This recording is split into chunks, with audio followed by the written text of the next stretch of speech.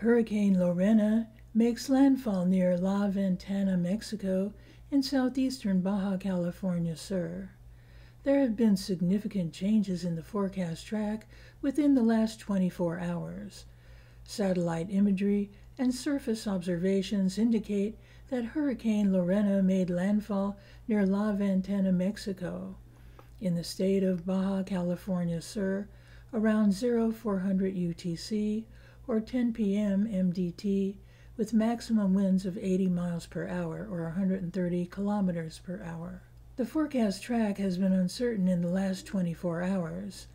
The National Hurricane Center forecast track, which on Friday, 20 September 2019, at 3 p.m. MDT, was previously over the southern portion of the peninsula along the spine of the peninsula, and then at 6 p.m. MDT, the National Hurricane Center Advisory 14 showed the forecast track had moved to making landfall near Cabo Plumo at 75 knots and continue north up the middle of Baja. Then the 9 p.m. NDT advisory came out showing the track had moved east away from the coastline into the warm waters of the Gulf of California.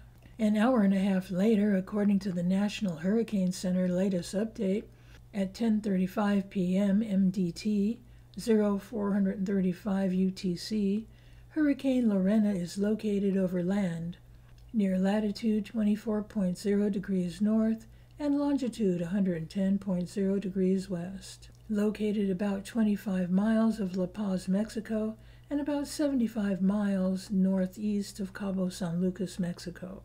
Maximum sustained winds 80 miles per hour, and presently moving north by northwest at 8 miles per hour, with minimum central pressure of 986 millibars. Hurricane Lorena is currently inland.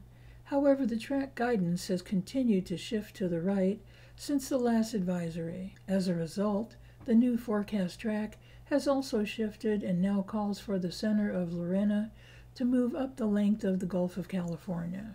An automated station in La Ventana, Mexico, recently reported sustained winds of 46 miles per hour and wind gusts of 54 miles per hour. For now, the National Hurricane Center forecast, which in fact is highly uncertain, brings Lorena towards the northwest about 7 or 8 knots per hour during the next couple of days. By then, Lorena is expected to be a tropical depression, and after that time is expected to become a remnant low over the peninsula. There have been several tropical fish storms and hurricane fish storms in both the Atlantic and Pacific Ocean basins recently, and since this is the peak of the hurricane season, the HVN meteorologists will continue to track and report on the severe storms that are forecast to make landfall only.